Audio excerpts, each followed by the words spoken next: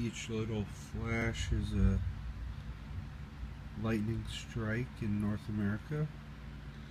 And I made a little Python script with the Raspberry Pi that automatically will get the lightning data, and it's a long pole, so it just constantly is reading JSON packets, and it'll flash every time there's a new strike, and then for each strike.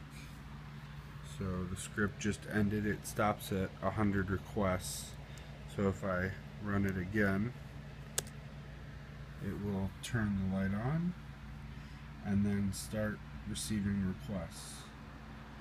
And then over here, it'll just show me how many strikes by the pipe per request. So that request had 2, and so on. Pretty neat.